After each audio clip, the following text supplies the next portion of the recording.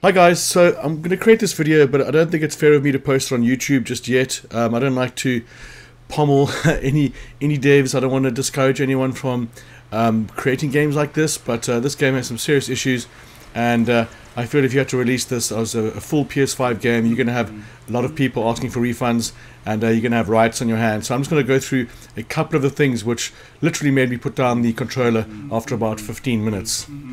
Firstly, when navigating the option screen over here, I don't know why there's such a big blue circle floating around the screen, and then when you push the button in, then the red line comes out. Take away the blue circle and just have the red line like every other game.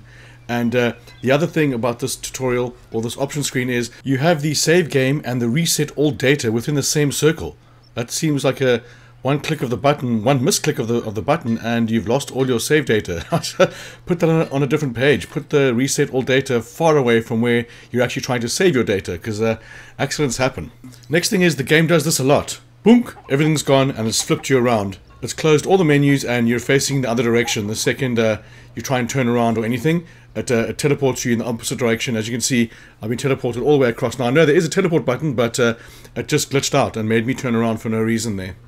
I feel when opening the menu like this, you shouldn't have to step back to see it all. The menu should open up in front of you, so you can see the left screen, middle screen, and the right screen all at the same time, or the options at least. And you shouldn't have to step back when viewing your inventory.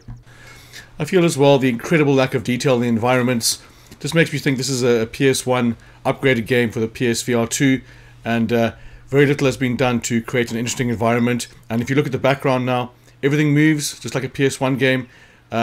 The menu, fine, that's fine, but here you can talk to this guy and then bang, it spins me around for no reason. I didn't quick turn, I didn't do anything like that, it just spins me around. And having the moving environments in the background is very, pulls you out of your immersion quite quickly.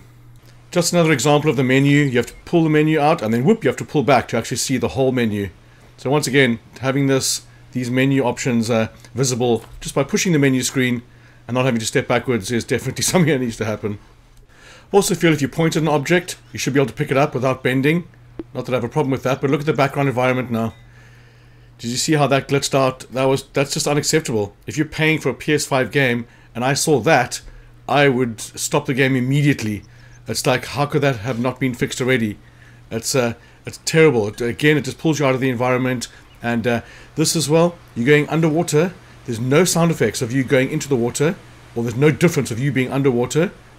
And again, it's pulled me out. No difference of being underwater or out of the water. And as you can see, it's just glitching on me when I'm just trying to walk through it. At least have some water sounds or something happening there.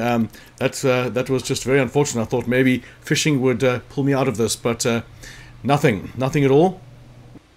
Back here you have your paddocks, if you will.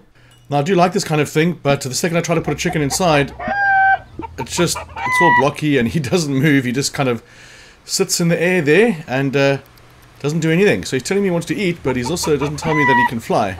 And chickens can glide, they can't fly. So he was kind of, as you can see there again, the screen flipped me around. There's just too many bugs for this game to get released. I feel you're going to have so many refund requests, it's going to be overwhelming.